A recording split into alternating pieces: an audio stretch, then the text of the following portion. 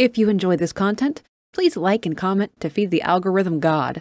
If you'd like to support the channel, please consider becoming a patron on Patreon.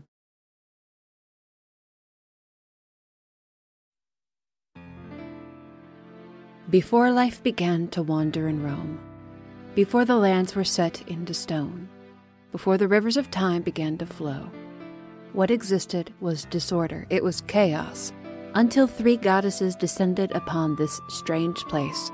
The goddess of power, Din, the goddess of wisdom, Nehru, the goddess of courage, Furor. Together, these three goddesses created and tamed this yet unnamed world. Din, with her strong flaming arms, she cultivated the land and created the red earth. Nehru poured her wisdom into the earth and gave the spirit of law to the world. And Furor, with her rich soul, produced all life forms who would uphold the law. In these ancient times, the first race to roam these new lands were the Hylians. Each of the three goddesses gifted this realm a fragment of something greater, omnipotent artifacts, each containing an aspect of their goddess's sovereignty. From Din, the Triforce of power. From Nehru, the Triforce of wisdom. And from Furor, the Triforce of courage. When all three parts were together, this Triforce would reflect the heart and wish of the one who wields it upon the land. Should one whose heart is balanced between aspects of power, wisdom, and courage behold the Triforce, and should their intentions be good, then a paradise would come to the lands. But should someone whose heart was not balanced and whose intentions were impure try to take the Triforce, it would be cast away as its three separate parts, and the land would fall into evil. One would remain with the malevolent being that touched the Triforce, whichever aspect they most aligned to, and the other two pieces would go to whoever is most worthy to hold them as dictated by destiny. The complete Triforce was housed within the sacred realm, a holy place connected to this world, and the three goddesses committed the protection of this world and the Triforce to another, the goddess Hylia. The inhabitants of this young world would know and love Hylia. She was a symbol of peace and promise of strength. Eventually, evil did seek out the Triforce. A demon king desired the Triforce for himself, and with his many legions of demons, he brought chaos to the land. The people were taken to the skies and shielded from certain demise by their goddess Hylia.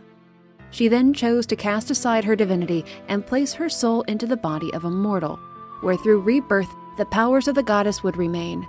It was through the wisdom of Hylia's reincarnation and the rise of a courageous hero that would eventually end the powerful demon king. He was cast into a weapon called the Master Sword. It was plunged into stone and safely sealed away within a temple. But so began a cycle of a terrible curse. A great evil was destined to always yearn for the full Triforce, to seek it out, to make their wicked wish come true, to reflect their vile heart upon the world. With time, war and conflict did come. Greedy hearts who heard tell of a fabled relic called the Triforce sought it out for their own personal gain. It threw the world into turmoil. Countless lives were uprooted or lost as enemies collided. The world became so volatile that the powerful sage of light named Rauru built a great temple around the resting place of the Master Sword, the Temple of Time. And here, Rauru sealed away the sacred realm, therefore removing the Triforce from reach of any evil beings seeking it out. 3 spiritual stones and a melody, the Song of Time, acted as a key to reach the Master Sword. Only the one chosen by destiny to wield the Master Sword could draw it up and open the doors to the sacred realm where the Triforce was now hidden away. Disaster was averted, and a temporary time of uneasy peace came. The sprawling kingdom of Hyrule was established by the Hylians, and no longer bound to the sky or under threat of war, other races began to walk the many corners of this land. The water-dwelling Zora, the mountain-roaming Goron, and the forest-walking Deku, and many other races would grace countless tales to come. Tribes of the Hylian took form, creating even greater diversity within the kingdom. The childish Kokiri, the all-female Gerudo, and the secretive Sheikah, just to name a few. Though relations between states were tense, prosperity came to Hyrule. Cities and villages built and interconnected, technology and innovation supplied structure and progress, a royal family was established, to reside over the kingdom within Hyrule Castle, and those who wished to protect the Triforce from evil forces kept diligent eyes upon the outside world. The Temple of Time was overseen by the royal family, and for generations matters of the storied Triforce were left to them. It was widely forgotten by most in the outside world, passed into stories of times long gone. But the curse of the Demon King was not without fangs. Destiny would call to those worthy of answering. Our tale takes us first to the desert of the Gerudo Valley during a time when civil war reigned over Hyrule. For countless years, the fighting between the inhabitants of Hyrule had been vicious and cruel. Though the Gerudo were a tribe of all women, every 100 years a male is born who's deigned to be their king. This male Gerudo is named Ganondorf, and this child is different. Touched by destiny, and evil resides within. He would grow to become the king of the Gerudo, yes, but he would go on to do so much more. The power of the Triforce would call to this one. The Hyrulean Civil War destroyed so much, it killed so many. As the fires of war raged on, a lone Hylian woman fled into the forbidden forests of the Kokiri, a childlike race that called it their home. She was not long for the world, but held in her arms her baby, a boy. She had to see him delivered to safety somehow. The injured woman carried the baby boy deep into the forest and was found by the Kokiri. They brought her to their guardian spirit, the great Deku Tree. Sensing that the baby boy was a child of destiny, the great Deku Tree ordered the child be taken in and raised as a Kokiri. The mother of the boy died shortly after, having succeeded in saving her boy's life. The Hylian child was called Link, and he was accepted amongst the Kokiri, thinking himself to actually be one. But the boy was different, born with Hylian blood, not Kokiri. When they were old enough, a fairy would come to the childlike Kokiri, live beside them as a lifelong companion. But no fairy ever came to the boy. Yes, something was indeed quite different about this one. While Link grew in the relative safety of the Kokiri forest, the civil war was finally ended when the King of Hyrule brought other warring nations to heal under one united banner. Amidst the Hylian people, it was rare to see beings that weren't Hylian. Contact between races and places became limited. Cultures were less vibrant. Resources were a bit more meager. Life became simplified compared to what it had been before the height of the Civil War. But recovery was on the way. The world was mending, albeit slowly. The king of the Gerudos saw in this peaceful instability an opportunity. He knew well of the Triforce. He knew of where the doorway to the sacred realm was hidden away, locked within the Temple of Time. The sage Rauru sealed away the Master Sword and the sacred realm behind 3 keys, 3 spiritual stones and the Song of Time. Even if he could find those 3 keys, there was still the matter of the Master Sword. He could not hold the blade of evil's bane, but one step at a time, of course. Destiny has a way of working things out, doesn't it? The king of the Gerudos feigned allegiance to the king of Hyrule once the civil war ended. Ganondorf sought to become closer to the Temple of Time, closer to the seat of power within Hyrule. He journeyed to the lands where the 3 sacred stones were believed to be, to seek them out for himself. The great Deku Tree within the Kokiri forest refused him, so he cursed the guardian spirit to a slow death. The Gorons of Death Mountain refused him, so he cut off their food supply so that they might all starve. The Zora of their namesake's domain refused him, so their deity Jabu Jabu was made ill and enraged. Though the king of Hyrule accepted Ganondorf's fealty, the princess of Hyrule was not so keen to trust the Gerudo. The very young Princess Zelda beheld a prophetic dream that gave her a true fear of Ganondorf. Within the dream, a man from the desert came forth and shrouded the kingdom in darkness, but out of it emerged a boy and a fairy, who were the light of salvation. The young princess believed Ganondorf to be that man from the desert, and her attendant Impa, a Sheikah woman, promised to aid her in undoing whatever Ganondorf's plan might be. For the time being, they would wait and watch. Across the kingdom, deep within the Kokiri forest, the boy, he sleeps. caught deep within nightmare. He sees a girl his age being whisked away from a city, a look of terror upon her face, and a man clad in black with a vicious grin in pursuit.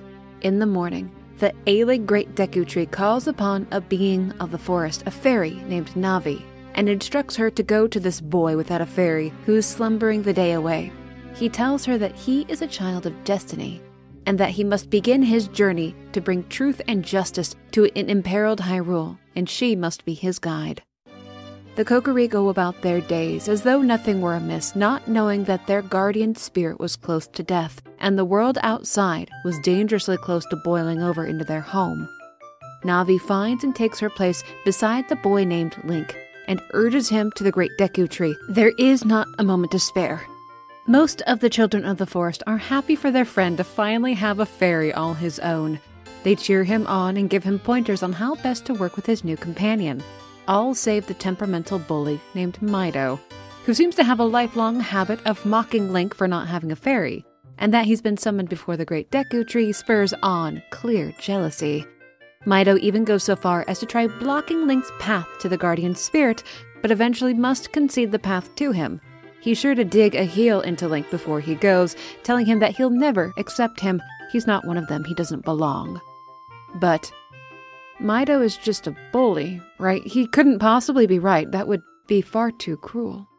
Little fanfare is given to Link upon arrival. The guardian spirit withholds the awful truth of his imminent death, and instead asks him to test his courage, to break the curse within the tree.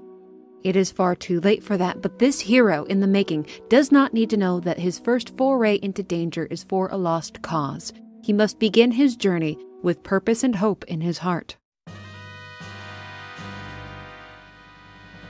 Together, the boy and the fairy find their way through the decaying Great Deku Tree, finding him to be inhabited by monsters and a beast called Goma.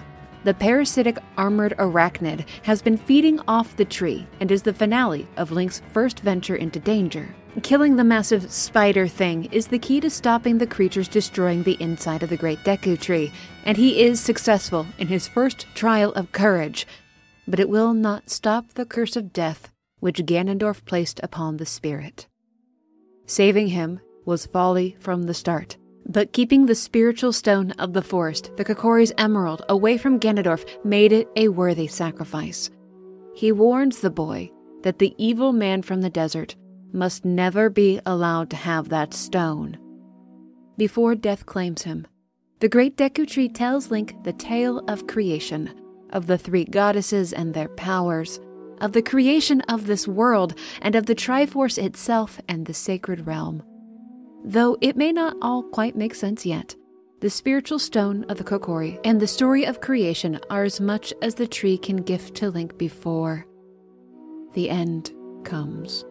The guardian of the forest fades from this world, and the boy who once had no fairy is tasked with leaving the only home that he has ever known, tasked with saving the world.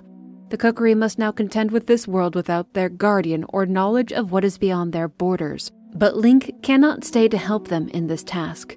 He makes for the forest exit where his dear friend Saria waits. She knows he's different, that he doesn't belong, that he has to go. But she does not send him away with a soured heart. Instead, she bids him farewell as a friend and gives him something that she treasures, her ocarina, so that when he plays it, he'll think of her and remember to come back to the forest to visit. And with this matter concluded, it's time for the young hero to leave this place that was once home, but is no more. The Sage of Light Rauru is aware that a great evil has stirred in the land, and that the Princess of Hyrule is beginning to awaken to her own destiny, and that Link has a key role to play in the events to come. Taking the form of an owl, the Sage of Light will track Link's progress and provide insights to help him along the way in this foreign land. The first order of business is to find a particular princess within a particular castle to the north, from forest to sprawling field, and then a crowded and bustling city. These are sights and sounds that the young hero has never been exposed to. Street vendors and shops, back alleyways, adult Hylians and other children. just people going about their daily lives whilst he attempts to navigate this strange city. A girl named Malin makes his acquaintance on the street. She's the daughter of a farmer named Talon who owns Lon Ranch out in the countryside. Talon went to the castle to deliver an order of milk and left her unsupervised in the city square. Link tracks her dad down at the castle and gets him back on track. It would seem that the rather lazy man isn't the most dependable, and his daughter is left to pick up the slack whilst he dawdles about. But Malin is the first friend that Link makes outside of the forest, his first human connection with the outside world. The princess that the Sage of Light directed him to find is within the courtyards just beyond the castle walls, spying on something taking place within. This armed weird garbed boy is a complete surprise to the girl. Just how did he manage to get past the castle guards? But, well, he has a fairy with him. She'd had a prophetic dream of a figure and a fairy emerging from the forest who defied a dark cloud that covered Hyrule, and the boy before her possessed the spiritual stone of the forest. Surely he was the figure within her dream. She introduces herself as Zelda and tells Link of the Temple of Time, where the sacred realm is locked away and the Triforce is kept safe. 3 spiritual stones and the Ocarina of Time will unlock the way to the Master Sword, which holds safely closed the pathway to the sacred realm. Safeguards to ensure that evil cannot reach the Triforce.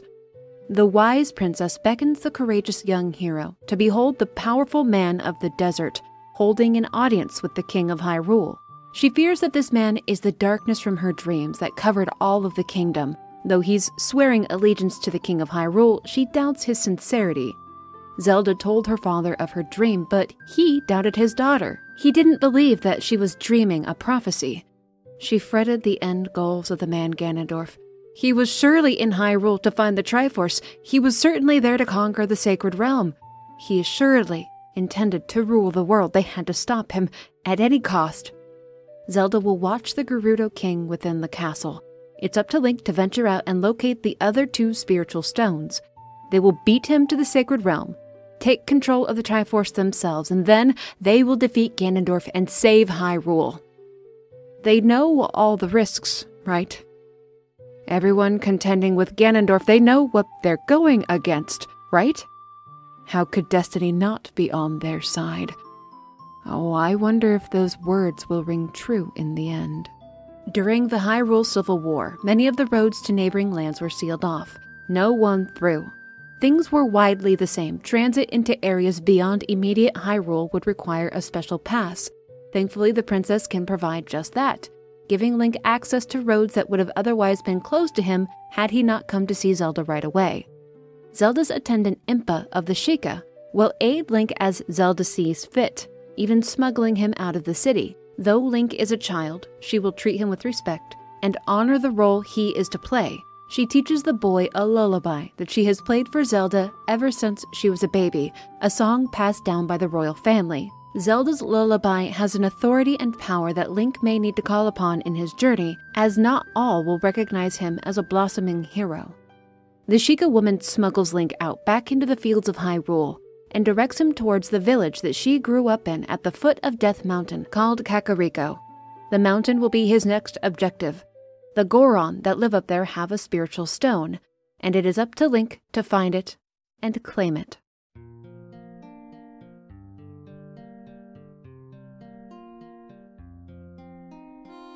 Kakariko has been doing just fine since the end of the Civil War. The inhabitants live in relative peace, there's a building project underway, and while homes are modestly furnished, it seems a comfortable place to live. Here we meet a few odd characters, like the boss of the carpenters, who stands about yelling at his supposed lazy workers. Then there's Anju, the young woman who tends to her chickens even though she herself is quite allergic to them. Or Dampe, the gravekeeper, who walks the graveyard at night, and while he might look frightening, he insists he's not such a bad guy and runs a grave-digging tour. Guarding the gate to Death Mountain is a run-of-the-mill Hyrule soldier quite amused at the little hero with a letter from the princess, probably a silly game between the two. But a command is a command. He gives Link access to Death Mountain with a bit of advice on proper equipment needed for the mountain, and a request, actually. He asks Link if he should find himself back in the city, if he'd stop by a particular happy mask shop and find a mask his boy would like. The salesman would surely love to make Link's acquaintance. There is business to be done, understandings to be reached. The mountain itself is a bit wild, but mostly just quiet. It's the home of the Gorons, but there aren't many around, it would seem. The first sign of trouble for the boy is that of a lone Goron sitting beside a sealed-off cavern. The Goron tells Link that this place is of importance to his people, but monsters began to appear within. And then a Gerudo in black armor sealed off the cavern entirely, but he can find out more just up the mountain in their city. It's not a long walk. Just be careful of other Goron rolling along the path. It becomes more apparent how poorly the Goron are doing once in their city. Some even blurt out to this stranger that they're starving, there's no food, they might die, and they're frightened. Their leader, a large Goron named Darunia, has taken the spiritual stone of fire and locked himself away in his quarters, refusing anyone entrance unless they represent the royal family. The lullaby that Impa taught Link is proof enough of his mission, but Darunia is rather taken aback at the boy standing before him. He was expecting something different, and doesn't believe Link to be the true messenger of the royal family, let alone someone who could possibly assist in the crisis taking place there. It's a stone wall. Darunia cannot be reasoned with, and is just more enraged with Link there. Roaming the halls of the city, a pathway back to the Kokori forest is found blocked off by boulders. Making his way through leads Link back to his old home, a maze of pathways with a melody serving as the guide through. A number of characters call this place home. Of note is a skull kid, standing atop a stump playing an instrument all on his own. But theirs is a story for another day. Saria is in the forest, also playing music. She's beneath a broken pathway, happily minding her own business. But her old friend visiting is so welcome and wonderful. To mark the occasion, Saria teaches Link her own song. Saria's song will allow the two to speak over great distances whenever he wants to hear a bit of home. She just knows that this place that they're at right now, it will be important to them one day. She's just not sure how, but she can feel it to be true. Unfortunately, Link cannot remain here for long. There's a struggling people in the mountains that need him, and he has to try and reason with Darunia to give him that spiritual stone. But even upon returning from the forest to the Goron city, Darunia still cannot be talked into listening. He's so angry, so enraged at the situation and the king's refusal to send him aid. The king was a brother to him. Why is he ignoring the Gorons in their most desperate hour? To calm the leader, Link plays for him the song of his friend, Saria's song. He'd mentioned craving something green and natural, and this melody is just what he needed. He dances like a fool for a few moments, just letting go of all of his anger and sadness and anxiety. It brings him down enough that he's able to have a conversation with Link, and a rational one at that. Darunia tells Link that if he really wants the Goron's ruby, then he'll have to be the hero that he would expect him to be. He'll give him the equipment that's required to gain access to the cavern, a bracelet that will allow him to use bombs to blow out the boulder blocking the entrance. And then Link needs to handle the dangers inside. Make it safe for the Gorons to walk once again, lest they starve to death. The Dodongo Cavern is indeed infested with beasts and dangers. The food source the Gorons so severely rely upon is now a death trap. Link does indeed succeed in clearing most of the cavern, but at the end is the King Dodongo, a massive version of the creatures that plague this place. Leaving it alive is not an option. It's far too dangerous to anything that may enter the cavern. With the death of King Dodongo, Link has accomplished what was asked of him by the leader of the Gorons. They may enter the cavern once again. They're no longer at risk of starvation, the continuation of them secured at least for now. And Darunia is true to his word. He gives to Link the second of the 3 spiritual stones and a promise of brotherhood. In fact, all of the Gorons would embrace Link as family if he would just let them. There are other heroic deeds that must be seen to, though, namely obtaining the final of the 3 spiritual stones.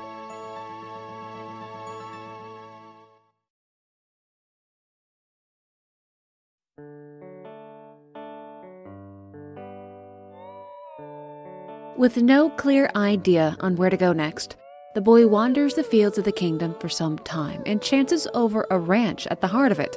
Lawn Ranch, it reads.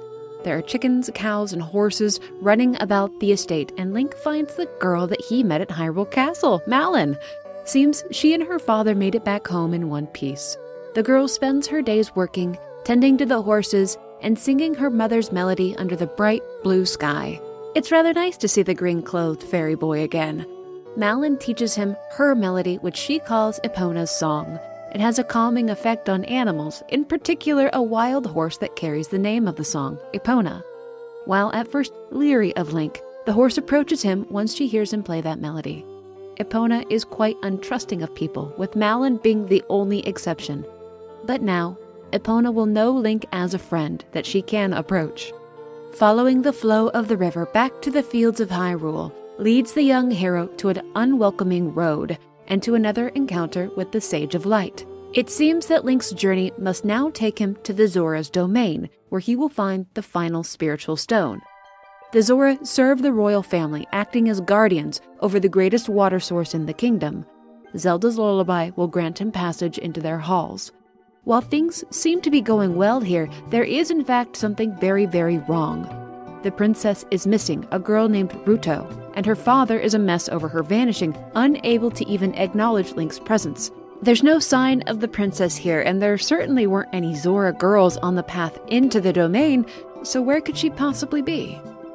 The Zora domain is directly connected to Lake Hylia, the largest body of water within Hyrule. It's a long shot, but maybe the princess is at the lake. There, Link doesn't find Ruto herself, but he does find a bottle containing a letter from her. It reads, "Help me. I'm waiting for you inside Lord Jabu Jabu's belly." Still, it's certainly not the strangest communication Link's received thus far. And at least her father will finally know where his daughter disappeared to. Lucky for him, a blossoming hero is here. He bids Link to go to their patron deity, Lord Jabu Jabu, and find his missing daughter. Ganondorf cursed the Zora deity into illness and aggression. When Link offers it food, a fish, Lord Jabu Jabu opens his mouth and pulls Link into its maw as well. Within are beasts and monsters, electrified obstacles, sealed pathways, and of course, the Zora princess. And she is difficult. Ruto is being rather bullheaded and demanding, insisting that she would never ask anyone for help, that she doesn't need help, but since Link is here, he can have the honor of carrying her around like the princess that she is. Should Link leave her behind or drop her someplace far off, she will openly chastise him for doing so. Seems he's rather stuck with her for the time being, adding another layer of difficulty and frustration to an already dangerous situation. It would be easier if she wasn't there, if she returned home. But the girl refuses to leave unless they find the spiritual stone of the Zora. She dropped it while feeding Lord Jabu Jabu. It's somewhere within his belly. While it's not terribly long that the young hero has to carry the damsel, it rather feels like a minor eternity. She's obviously accustomed to being catered to and spoiled. They find the Zora sapphire deep within the deity's gut, and Ruto's disposition rather shifts in seeing the gem. It was her mother's, she reveals, and dropping it into Jabu Jabu was an accident. But now that she has it back, Link is welcome to carry her out of this death trap. Except, the princess and the sapphire are ferried away by something that is not the hero of this tale. Something like an octopus. And when the platform descends once again, Ruto is not there. Even when Link dispatches the oversized fiend, the Zora girl is nowhere to be found. He cannot leave without her and cannot leave without the stone, so his mission is far from concluded. What lies in the depths of Jabu Jabu is a massive electrified anemone called Baronade, something that is most certainly causing the Zora's deity a tremendous amount of pain. While the King Dodongo stormed about his arena in haphazard lines, the Baronade swings its appendages about in a manner that's difficult to dodge, making the entire room unsafe at any given moment depending on its movements. But the hero does prevail against all odds. He's defeated 3 great threats to 3 wildly different lands. Awaiting him in safety is Princess Ruto. She was terrified on her own, but with the Baronade defeated and the sapphire in her possession, the girl calms down. Outside Lord Jabu Jabu, Ruto gives to Link the third spiritual stone, slipping in the slight caveat that it was meant for the man who would be her husband. I hope that doesn't make for any awkwardness later. With his mission finally complete, Link's only remaining task is to return to Zelda in Hyrule. Together, they will throw open the door of time to the Master Sword and use the power of the Triforce in the Sacred Realm to stop Ganondorf. All has gone according to plan.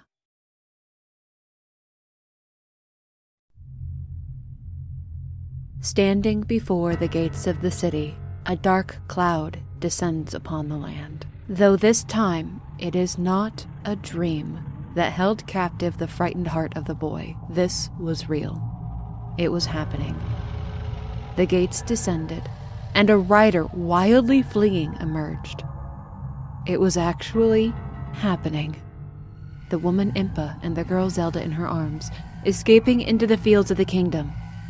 The girl sees Link, though, and in a last-ditch attempt to steer the hero's path, throws something to him inside the moat. And then they're gone. So quickly it happened. But something else happened in that dream, right? Wasn't there more? It's him. The man from the desert clad in black, king of the Gerudo Ganondorf. What has he done? What took place while the hero was on his journey? Ganondorf loudly acknowledges his intent to capture the riders of that horse. They escaped his grasp. He also brazenly commands of Link to tell him where they went. And in response, Link draws his sword. And do you really blame the Gerudo King for laughing? The kid has spirit. There's something special about him, and he's protecting the riders of that horse. Most interesting, no. Perhaps he's worth watching. But it wouldn't do for Ganondorf to just follow Link about, would it? He rides off into the fields, into the direction Impa may have carried the princess away, leaving Link to ponder over what just happened. His dream. It happened, so what does that mean now? In the moat of the castle, Link finds the item that Zelda threw to him, a mystical treasure of the royal family, the Ocarina of Time. A message was left with the instrument, a telepathic memory from Zelda, directions on how to throw open the door within the Temple of Time. The melody called the Song of Time played on this ocarina, along with the 3 spiritual stones, will open the path to him. There's no time to waste. It's up to him to stop Ganondorf now. The young hero decides to cast all other matters aside, to rush to the Temple of Time, and to do what he must to stop the evil king. All else can wait. Link enters the empty temple, and as he was instructed to do, plays the Song of Time before the altar at the door. He holds all things needed to proceed. With the 3 spiritual stones upon the altar, the doors open to him. The old tales were true. Within the temple it lies, the blade of evil's bane, the Master Sword, that so long ago locked away a demon king, and holds fast the seal to the sacred realm. Only the one deemed worthy by destiny may draw it, and gain access to that place and the Triforce within. And placing his hands upon the fabled sword, Link truly is the hero chosen by destiny to save this realm from evil. Or, rather, he will be.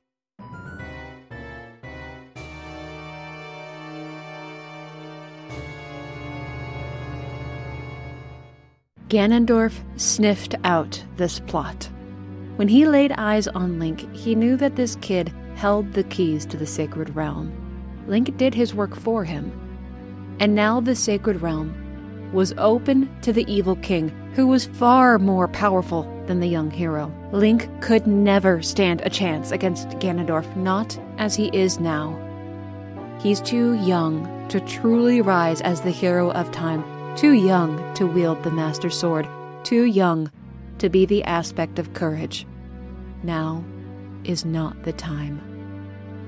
Link is sealed away within the sacred realm. Within the Temple of Light, a stronghold against evil forces that Ganondorf could never hope to infiltrate. There's no other way. Hyrule will have to wait for Link to come of age. In the meantime, Ganondorf will rise to dominate. He enters the sacred realm and tries to take the entirety of the Triforce for himself, but he did not prove himself worthy of wielding it. Claiming the whole of the Triforce for oneself requires a balance of power, wisdom, and courage, which Ganondorf does not possess. In response to this violation of the sacred realm, the Triforce splits into its 3 parts, with power going to Ganondorf, wisdom to Zelda, and courage to Link. It is not the complete sovereignty he'd wished to possess, but with Ganondorf now in control of the Triforce of Power, Link locked away into a long slumber, and the still young Princess Zelda hidden away, the Gerudo King may now bring evil and chaos to the lands of Hyrule uncontested. The plot of Zelda and Link has failed. The people of Hyrule will suffer as the madness of Ganondorf brings ruin to everything it touches. Survivors of the initial monstrous invasion flee to the corners of the land and to Kakariko Village.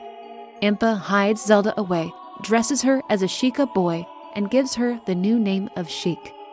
Impa will train Sheik in combat and stealth, give them the tools and skills they need to survive in this new, terrifying world.